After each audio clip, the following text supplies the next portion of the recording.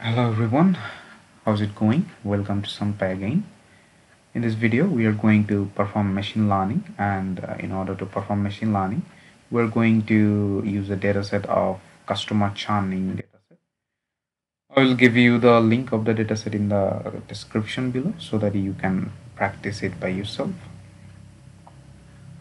So we'll basically predict if the customer will exit the bank or not. So it's a classification problem. We'll classify a label basically yes or no, 0 or 1.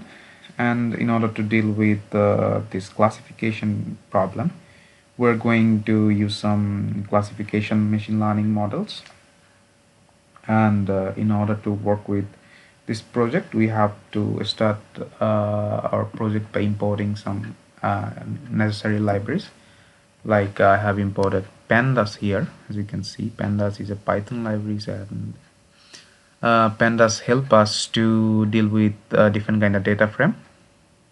And in machine learning we'll have different kind of data frame and data structure, and we can deal with them easily using pandas library.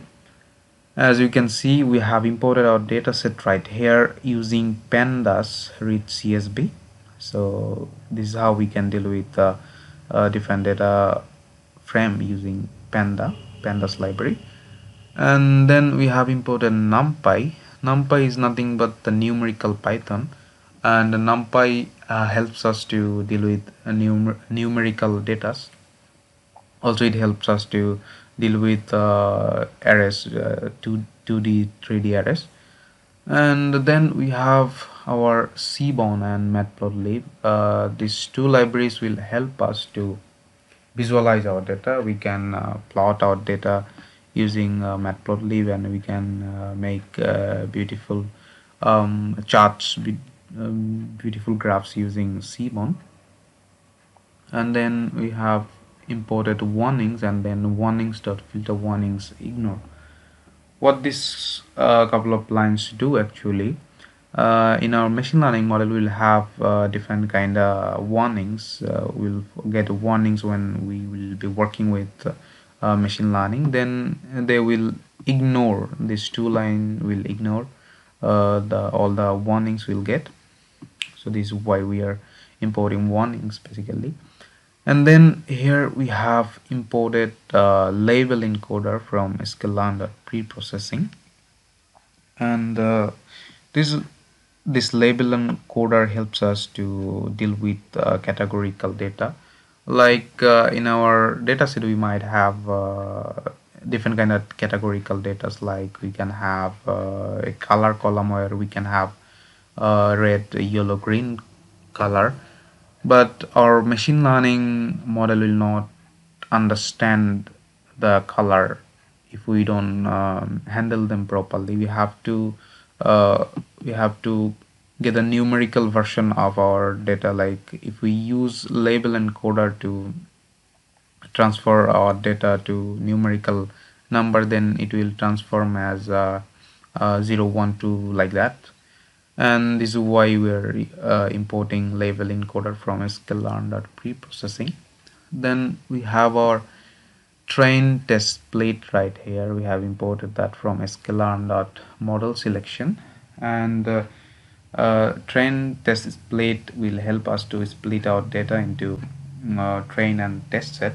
We'll use our train set to train our model, then we'll use test set to compare the model we have built, like how it's performing. And then we have our some classification model. These all are the classification machine learning model we're going to apply in our dataset. We have logistic regression here, though it's the name is regression here, logistic regression, but it deals with classification problems, so this is not a big issue. Just the name is regression. This is a classification model actually. And then we have a Gaussian naive Bayes model, and we have imported decision tree classifier from sklearn.tree, and we have imported random forest classifier from ensemble, and then we have imported k-neighbors classifier as well. Here we have SPC from SVM, and then we have also imported XGBoost classifier.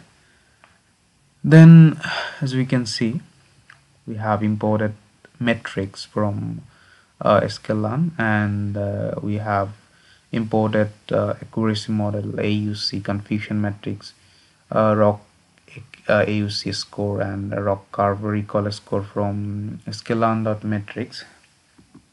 These are nothing but the evaluation metrics for our machine learning model, and evaluation metrics will help us to evaluate our data. Like after we build our machine learning models, we can evaluate like how well the model is performing on our data set. We can evaluate them using these evaluation metrics.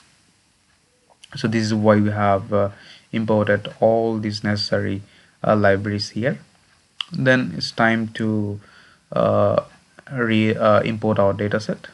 So we have used pandas read CSV to import our data.